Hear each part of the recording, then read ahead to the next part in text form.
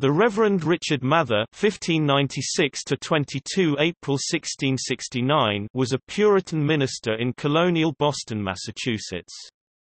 He was father to Increase Mather and grandfather to Cotton Mather, both celebrated Boston divines.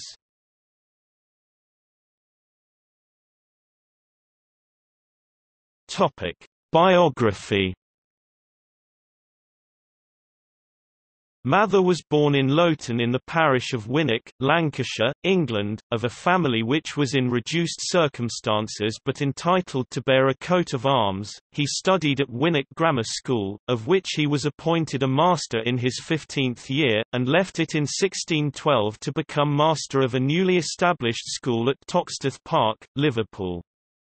After a few months at Brasenose College, Oxford, he began in November 1618 to preach at Toxteth, and was ordained there, possibly only as deacon, early in 1619. Between August and November 1633 he was suspended for nonconformity in matters of ceremony, and in 1634 was again suspended by the visitors of Richard Neile, Archbishop of York, who, hearing that he had never worn a surplice during the 15 years of his ministry, refused to reinstate him and said that, "It had been better for him that he had begotten 7 bastards."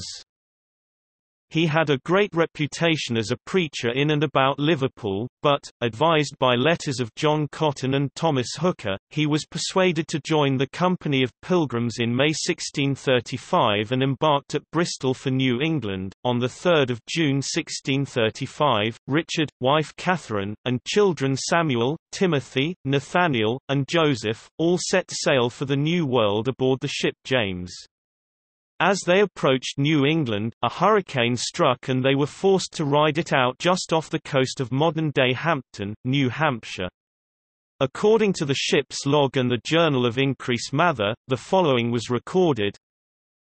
At this moment, their lives were given up for lost, but then, in an instant of time, God turned the wind about, which carried them from the rocks of death before their eyes. Her sails rent in sunder, and split in pieces, as if they had been rotten rags.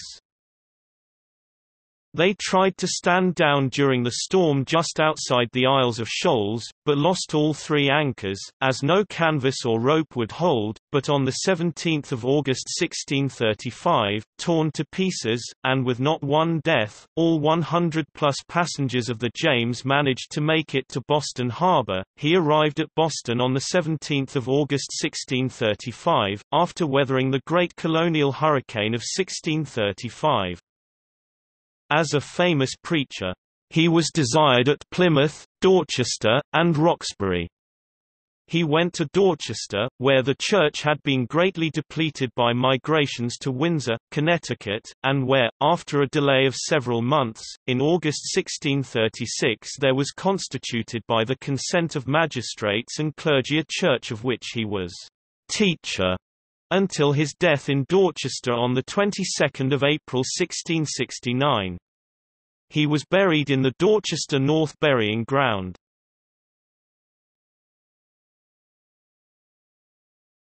Topic: Works. He was a leader of New England Congregationalism, whose policy he defended and described in the tract Church Government and Church Covenant discussed, in an answer of the elders of the several churches of New England to 2 and 30 questions written 1639, printed 1643, an answer for the ministers of the colony to 32 questions relating to church government that were propounded by the General Court in 1639. He drew up the Cambridge Platform of Discipline, an ecclesiastical constitution in 17 chapters, adopted with the omission of Mather's paragraph favouring the halfway covenant, of which he strongly approved by the General Synod in August 1646.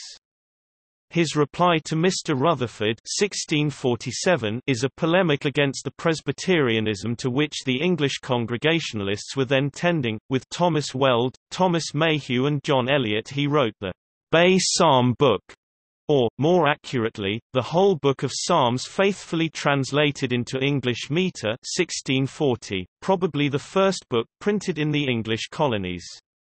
He was the author of Treatise on Justification 1652.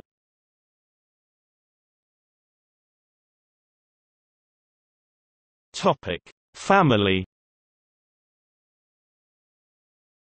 Mather married in 1624 Catherine Holt or Holt, died 1655, and secondly in 1656 Sarah Hancredge, died 1676, the widow of the Rev. John Cotton, minister. Of 6 sons, all by his first wife, 4 were ministers: Samuel (1626–1671), the first Fellow of Harvard College who was a graduate, chaplain of Magdalen College, Oxford, in 1650–1653, and pastor (1656–1671), accepting suspension in 1660–1662 of Church of St Nicholas within Dublin. Timothy Mather (1628–1684). Also known as the Farmer Mather, as he was the only son who was not a minister.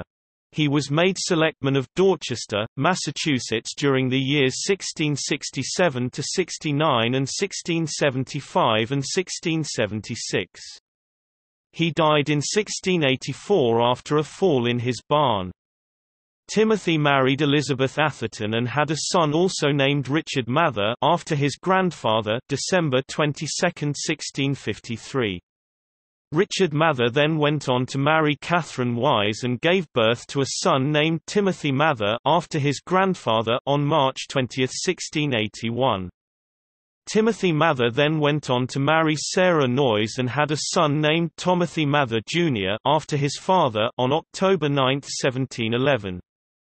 Timothy Mather Jr. then married Sarah Lay and had a son named Timothy Mather after his grandfather on April 13, 1737.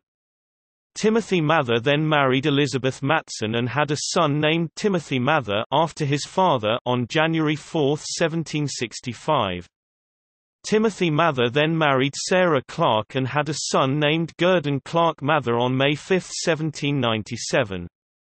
Gurdon Clark Mather then married Eunice Minor and had a son named Horatio Nelson Mather on July 19, 1827.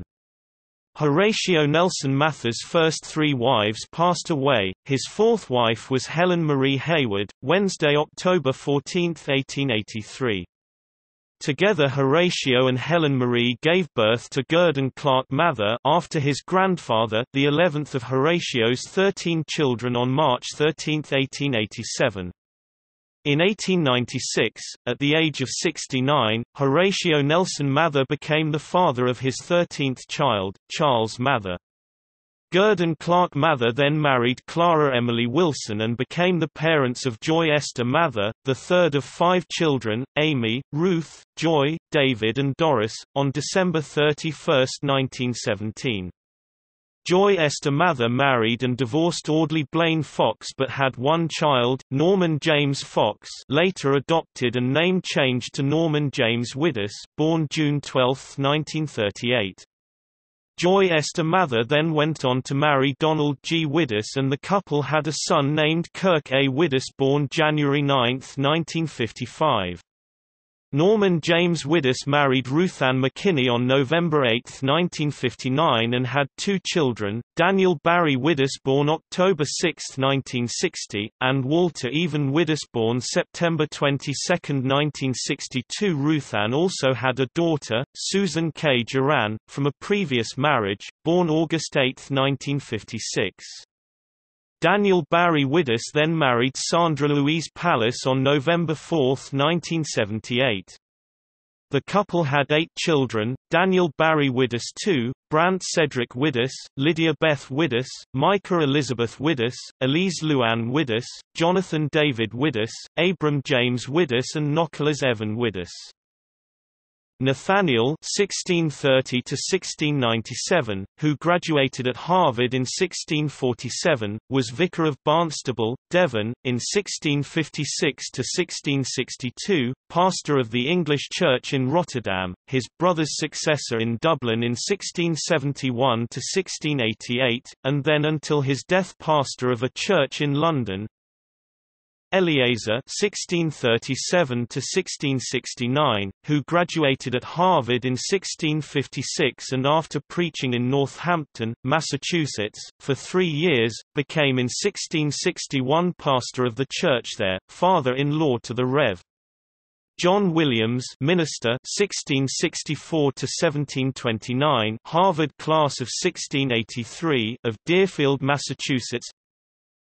Increase, who graduated at Harvard class of 1656 (1639–1723), was a Puritan minister and a major figure in the early history of the Massachusetts Bay Colony and province of Massachusetts Bay, now the Commonwealth of Massachusetts, son-in-law to the Rev. John Cotton, minister, father of the Rev. Cotton Mather (1663–1728), Harvard class of 1678, Horace E. Mather, in his Lineage of Richard Mather, Hartford, Connecticut, 1890, gives a list of 80 clergymen descended from Richard Mather, of whom 29 bore the name Mather and 51 other names, the most common being Storrs and Schaufler.